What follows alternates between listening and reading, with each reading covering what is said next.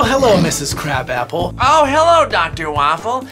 How long have you been there? What brings you here today? Oh, my son's van. Yeah, I came with him. He's on parole. You know, the nurse said you came because you have some questions about pills. What? You have some questions about medication you're taking. No, that's not right. She's whacked out. I'm here about some pills I'm taking. Here's a few of them just for you to peruse if you have time. I have some of these. I may have one more. Wow, that's a lot of pills. Yeah, and those aren't even mine. They're my son-in-law's. I'm just kidding. He doesn't take pills, Doc. He's a drinker.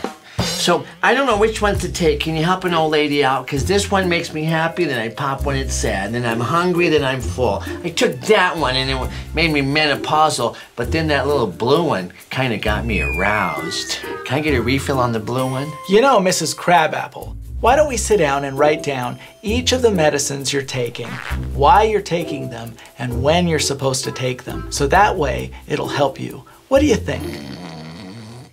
What? Oh, sorry, I dozed.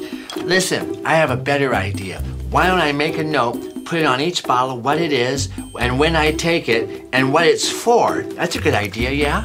Excellent, that's a great idea. How do you come up with these things? They just popped into my head. I'm surprised you didn't come up with it. You did go to medical school, right? Gee, he's got a DR in front of his name. Durr, I have to go. Do you validate? Nurse?